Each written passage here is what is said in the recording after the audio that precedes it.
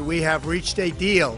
Major breaking news. The government is reopening, and the president says workers will get their back pay Very quickly or as soon as possible.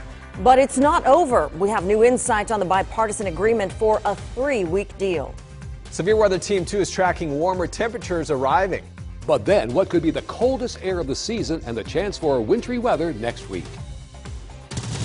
Live, local, late breaking. This is Channel 2 Action News at 4 p.m. Coverage you can count on. We begin with major breaking news, a deal to reopen the government on a Friday. Good afternoon to you. I'm Craig Lucy. Hello, I'm Wendy Corona. President Donald Trump made the announcement from the Rose Garden just about 90 minutes ago, and in the last 30 minutes, Democrats weighed in.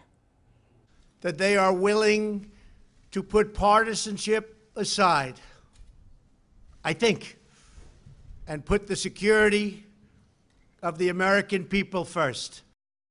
House Democrats look forward to working in a bipartisan, bicameral way to pass all of the bills to open government as we proceed into the conference discussion. ABC News is reporting that the agreement does not include funding for the president's border wall, but the White House decided not to declare a national emergency to build it. Now, the president is giving Republicans and Democrats 21 days to reach a deal, or the government could shut down again. Channel 2's Richard Belcher is live for us in our newsroom, monitoring feeds and information with the late-breaking details coming in at this hour. Richard? Greg, 5 weeks into the longest shutdown in U.S. government history, all agencies of the federal government may soon be open again, but this is not a long-term fix. Thank you very much. The president announced a plan to end the shutdown for now. I am very proud to announce today that we have reached a deal to end the shutdown and reopen the federal government. The deal, which the House and Senate still need to approve, would fund closed government agencies through February 15th. That leaves 3 weeks to debate the president's request for his proposed border wall funding.